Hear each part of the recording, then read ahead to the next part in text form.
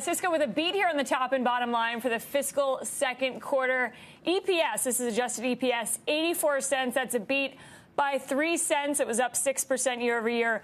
Revenue coming in right in line, $12.7 billion for the quarter. Guidance also looking like a beat for Q3. Full year guidance at the midpoint, also better than expected. Cisco also announcing a $15 billion stock buyback, and they're raising the dividend by a penny. That's a 3% increase on the dividend. Looks like the stock is up more than 4%, almost 5% here after hours. Back to you.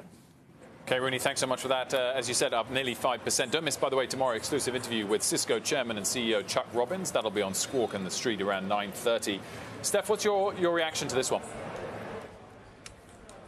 Thank goodness that they actually finally beat. The $15 billion buyback is probably better use of their money than buying Splunk, in my opinion. But we'll have to hear what they have to say about that on the call. The stock is down 15% year to date. It trades at 16 times. It gives you over 2.6% dividend yield. We knew enterprise was strong from Juniper, from CDW, and we knew backlogs were strong.